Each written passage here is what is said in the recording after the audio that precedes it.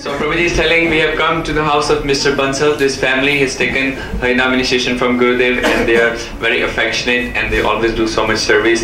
And not only that, they are also having a very single pointed devotion to Shri Radha and Krishna as the Gurudev teaches us. And another thing Prabhuji said is that this is the benefit of the opportunity we are taking. Is benefit is that we come and meet the Vaishnavas who are staying in Dham, because it is said that Krishna says, I don't stay in Vaikuntha, I don't stay anywhere else, but I stay in the heart of my devotees. So these devotees are having so much special affection for Shri Radha and Krishna, and we have come here to meet them, to take their darshans. So by their meeting we get the benefit of developing the same kind of mood for the Lord which they have. So we'll move on to next spot. Today, like this, we are going to all the different devotees' houses where they have this special worship going on as per our sampradaya, as Srila Gurudev describes. Gaur Premanandi!